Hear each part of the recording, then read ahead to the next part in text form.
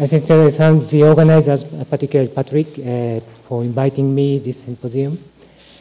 So today my talk is focused on the symbiosis at the cellular level between cellulolytic protists and bacteria in termite gut.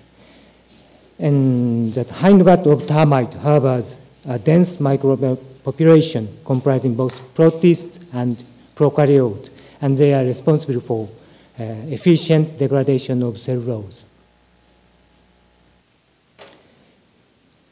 The termite gut flagellate protists are unique for termite or related wood-feeding cryptococcus cockroaches, and they are very famous for the symbiotic digestion of cellulose.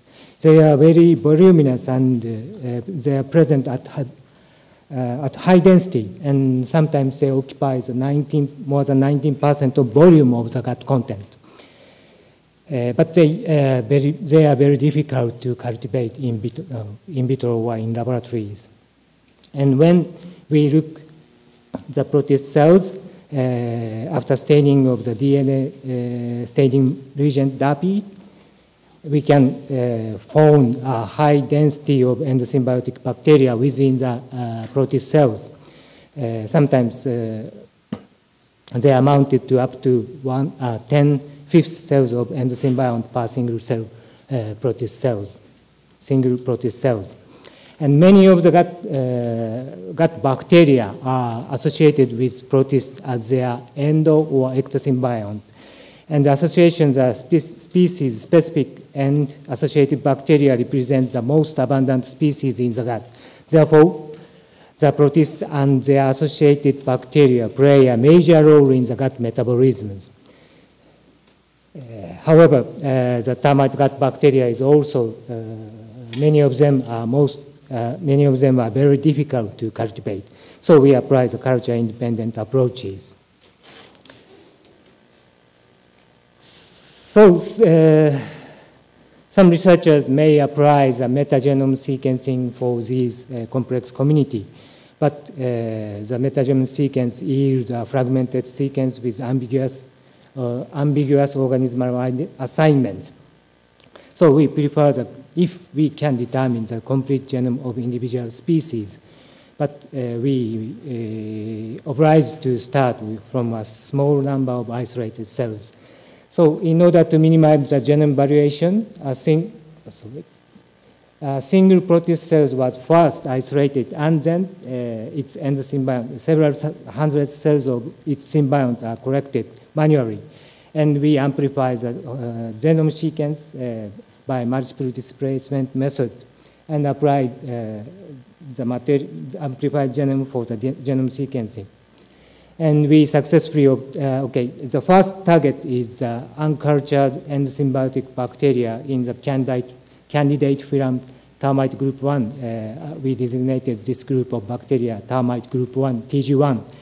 And at the time of the experiment, this is a candidate film with no cultured representative. Anyway, the endosymbiotic species or this group of bacteria are specific endosymbiont of various protist species. So in this case, this cellulolytic protist, Trichonympha protist harbors a dense population of termite TG1 endosymbiont. And we successfully reconstruct the complete genome of TG1 endosymbiont, and the genome size is very small, around 1.1 megabase pairs. And we found 760 putative genes, but surprisingly, we found a large number of pseudogenes in these small genomes. So we consider the genome is in the process of reductive evolution. Nevertheless, the ability to synthesize various amino acids and various cofactors retained in this genome, and several genes involved in the biosynthesis are duplicated. So we consider the upgrading and the provision of essential nitrogenous compound is one of the major role of the endosymbiont.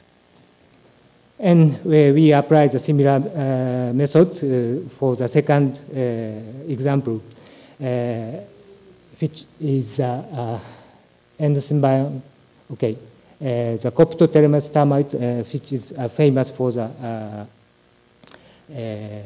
pest, and this termite harbors a cellularitic protist Pseudotrichonympha, and endosymbiont belongs to the Bacteroidetes.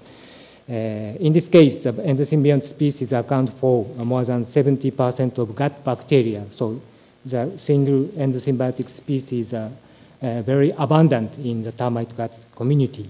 And the endosymbiont and protists are co-speciated.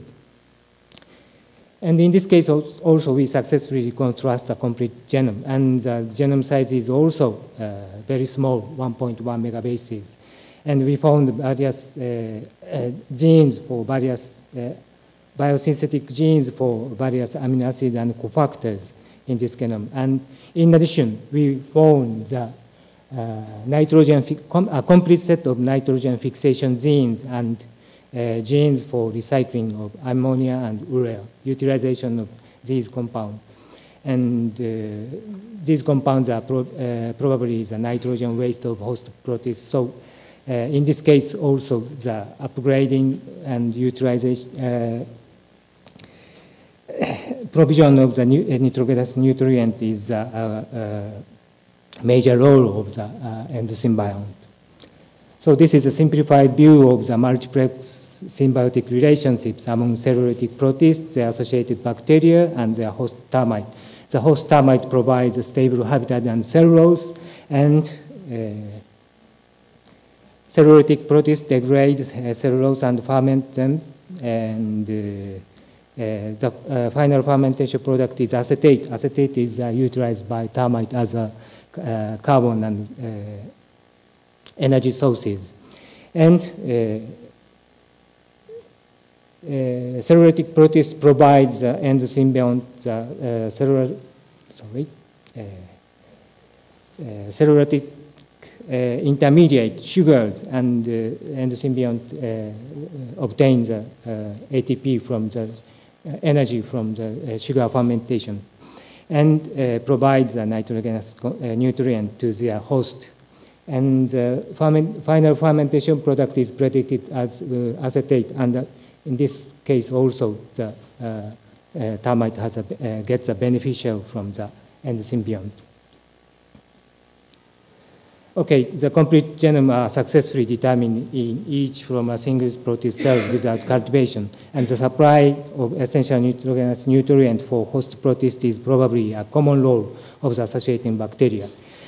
And the genome are suggested to be still in a dynamic process of adaptation as endosymbionts of the gut protist with their reductive genome evolution. So we consider the endosymbionts are becoming specialized organella for supplying and upgrading nitrogenous nutrient. However, the applied method needs careful manipulation, and we cannot always be applicable. The method cannot always be applicable to other associated symbionts. And furthermore, the bacterial associations with gut protist cells are often complex, involving multiple symbiont species in a single protist cell and in different manners, such as an ectosymbiont. So, and in addition, the genome data are not completely reconciled to the physiological or biochemical data we obtain. And in next several slides, I would like to show some examples. Okay, the cellularitic protist Trichonympha harbors another endosymbiont. Okay. In this case, T1 endosymbiont, we have determined the genome sequence, and the second symbiont is localized apical part of the cells, and we identified the endosymbiont as the Desalpha vibrio species. And this is a EM picture of this section of this part, and this part is a part of the flagellated part of the host protist, and hydrogensomes are located in large amount in the cytoplasm. And the endosymbiotic, the Desalpha vibrio endosymbiont are located between the flagellated areas. And this endosymbiotic species, identified as Desalpo vibrio, which is known as a sulfate reducer, and endosymbiont potentially has sulfate reducing ability, but sulfate concentration is very low in the gut environment. And probably the Desalpo vibrio endosymbiont can do hydrogen-dependent O2 respirations because almost all the isolate from the gut of the termite have these abilities. Okay, and the same protist cells, trichonympha cells, also have an endonuclear symbiont. We identified the symbiont as one species of our species in Verrucomicrobial lineages. And in this case, fish image indicated that at least 2 species of nuclear Verrucomicrobial symbiont inhabit in this protist cells. So in this complex community, probably the single cell approaches is more advantageous to obtain the genome sequence data, and we apply the flow cytometry method to isolate the single cells, and after amplification, we check the identity, phylogenetic identity and purity, and then submit it to the genome sequencing. And I would like to show one example of the single cell genome analysis.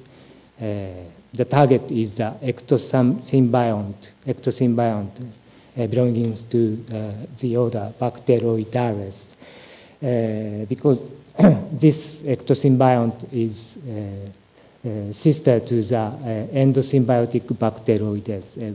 We designated it as a candidates as a Bacteroides. And we consider probably the endosymbiont originated from the ectosymbiont. So comparative genome analysis is interesting. And we determined the draft genome of 3.5 megabases, and in this case, the genome completeness we predicted 90% of the genome are obtained. And this result indicates that the genome is not so reduced dramatically.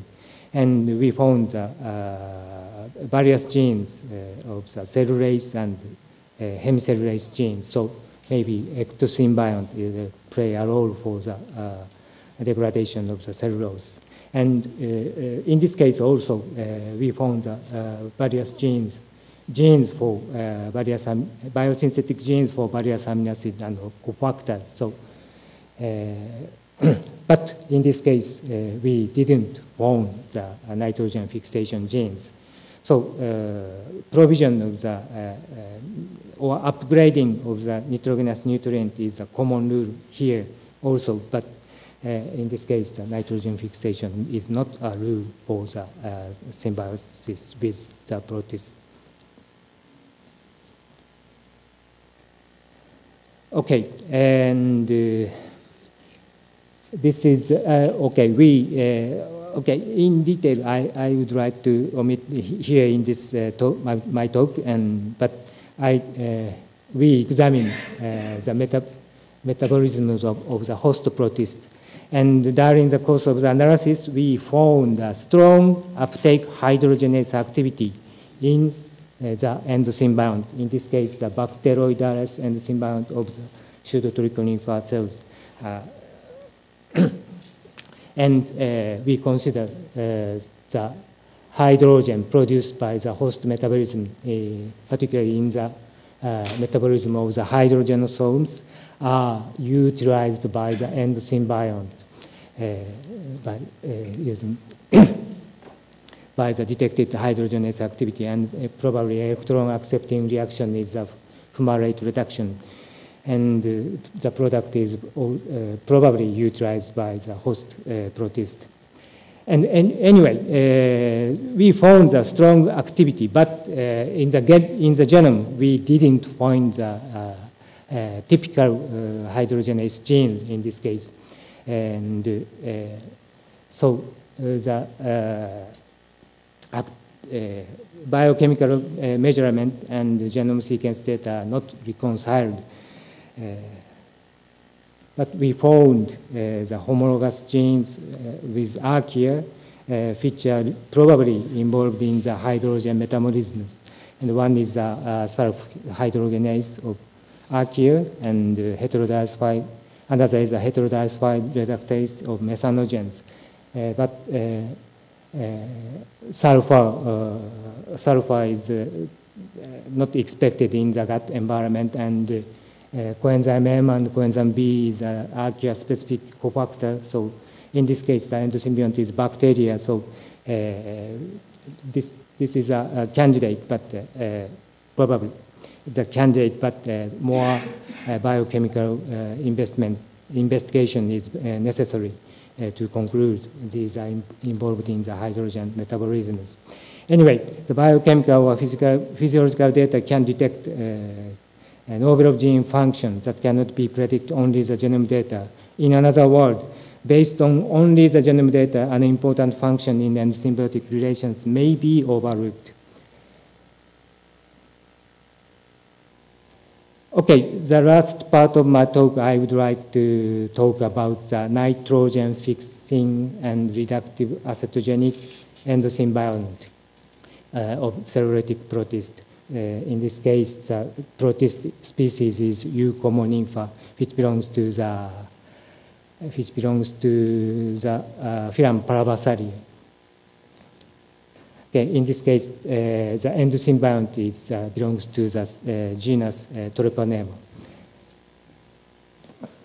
Okay, this is a schematic view of the metabolic function of the gut microbiome community, and protist is responsible for cellulose degradation, and they produce hydrogen, carbon dioxide, and acetate. And acetate is utilized by termite as a carbon and energy sources, major carbon and energy sources.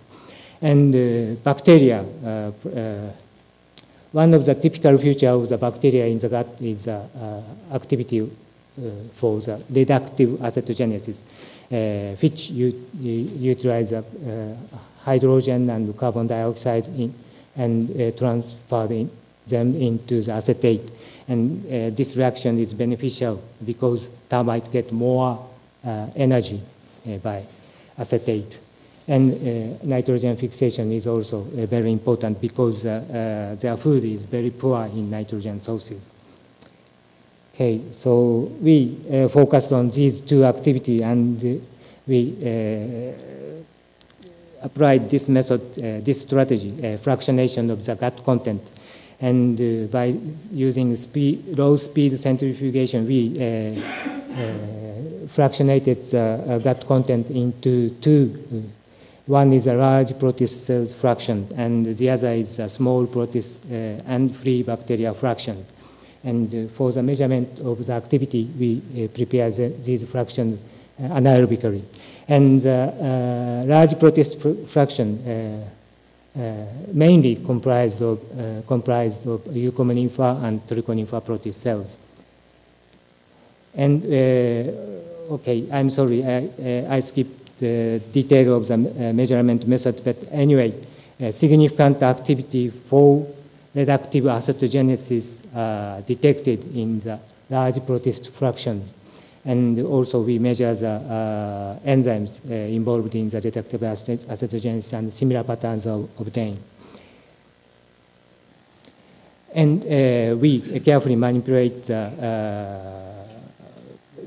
both protist species, and we found a significant activity was associated with only Eucomonnympha species, but not Trichonympha species. So, and the activity associated with Eucomonnympha accounted for near 60% of the activity of the whole in the whole gut. And we detected the genes. Okay, we identified the genes for the key enzymes for the reductive osteogenesis, and these sequences are closely related to the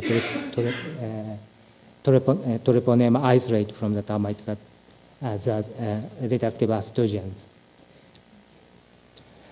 And we also assayed the nitrogen fixation activity. And in this case also, okay, we apply the, stable isotope incorporation method to measure the nitrogen fixation activity. And in this case, also we detected the significant activity in large protist fractions. But in this case, almost no activity detected in the small protist or bacterial fractions. And we detected the nitrogen fixation gene, NIFH, and by PCR amplification, we detected only the cells of the Eucomenympha of NIFH gene. And by in situ hybridization with specific probes, we detected the expression of the NIFH genes only in Eucomenympha species. And this NIFH gene is, we confirmed as one of the major expressed NIFH gene, namely if we detected the NIFH gene from mRNA of the gut content or gut bacteria, almost only one sequence are detected, and that sequence are corresponding to the Eucomenympha endosymbiont sequence. Okay, Eucomenympha cells harbor the dense population of rod-shaped endosymbiotic bacteria, and it is a very high density within the cells, and near 2,000 protist cells existed in a single termite species, single termite individuals in the gut. So the endosymbiont shares a predominant population in the gut, and we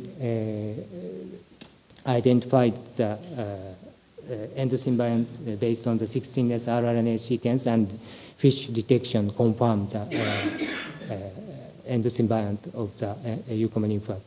So the rod-shaped bacteria existed in or filled in the protist cells.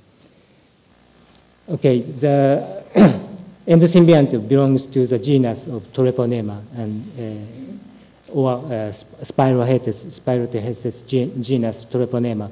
And Spirochetes are typified their conspicuous spiral morphology necessary for their vigorous motility.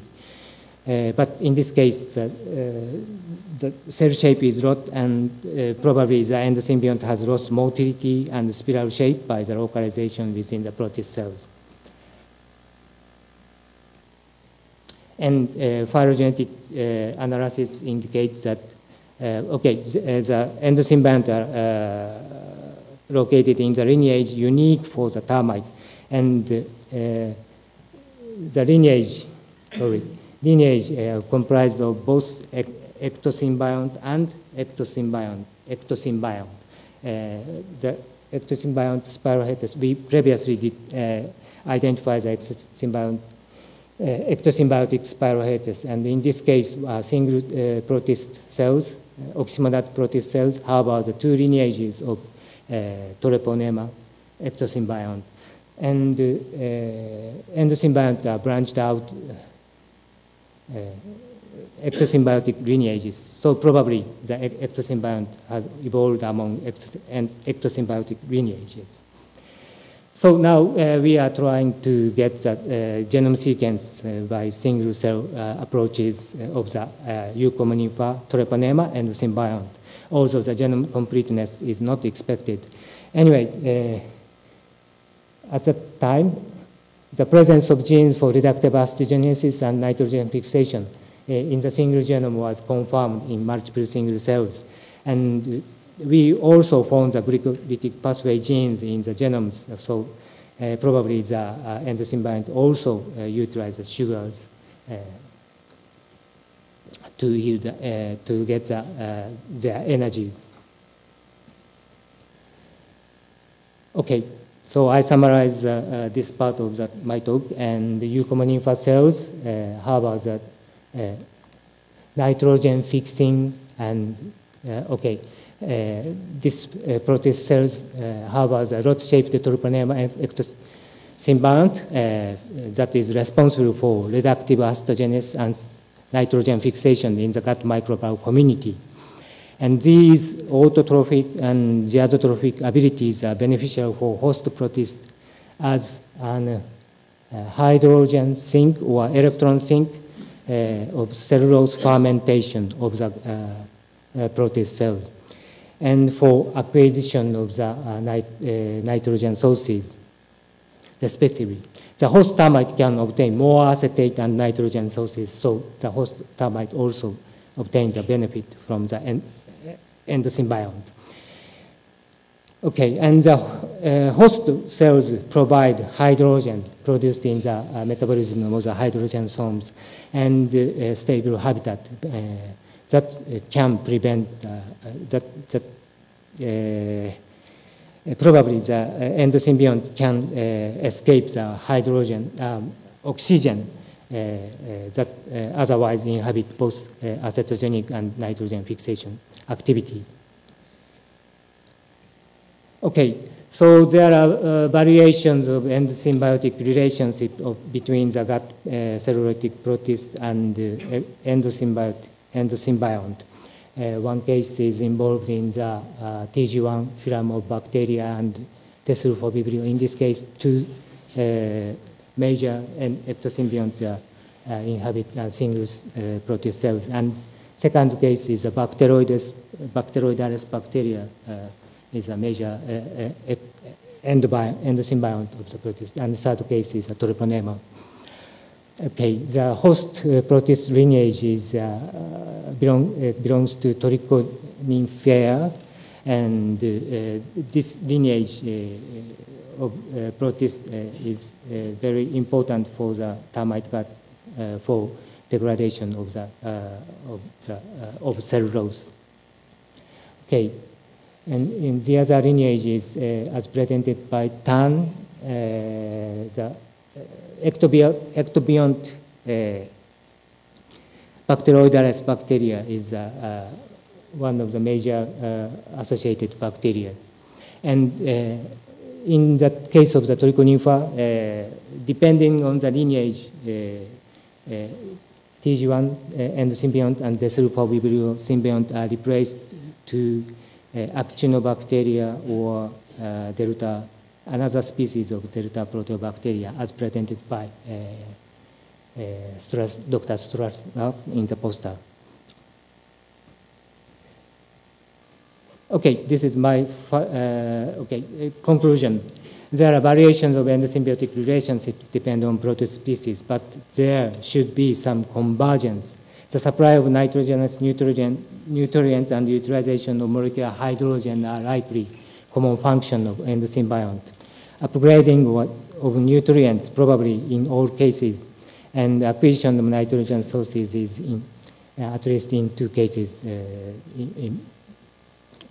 And in Trichonympha, Tesulfo vibrio utilize hydrogen, but TG1 endosymbiont rather produce molecular hydrogen. So the function is divided into two groups of endobiont.